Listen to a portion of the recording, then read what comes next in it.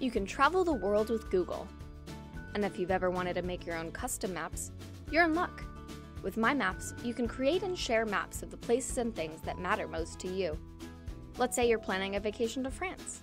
You can search and add locations you want to visit. Change the marker's color and shape. Save driving directions from your hotel to that famous cafe. Or highlight must-see neighborhoods.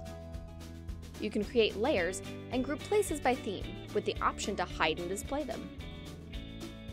Even import lists of places and addresses if you want to build your map that way. Then, when your map is just the way you like it, you can share your map with friends and even invite them to add to it. So whether you're getting ready for your next trip, contributing to your community, or just plain having fun, there's a world of possibilities with My Maps.